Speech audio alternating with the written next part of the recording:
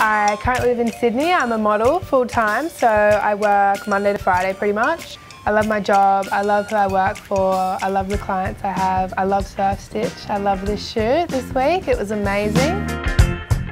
My unique summer rituals would be, it's weird, but like I do like to try to wear a different bikini every day.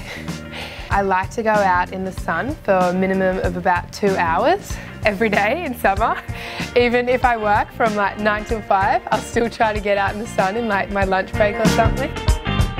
The best part about shooting here in New Caledonia is that I've never been here before. Like, it was totally what I wasn't expecting. I think it's so like crazy how from the south side of the island to the north side of the island can be so different. The water here is amazing. Like, I've never seen any rubbish on the beach.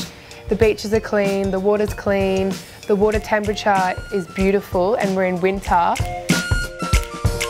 I think just being with like an amazing crew to enjoy your first experience in New Caledonia, I think it's really nice. I'll definitely come back here again.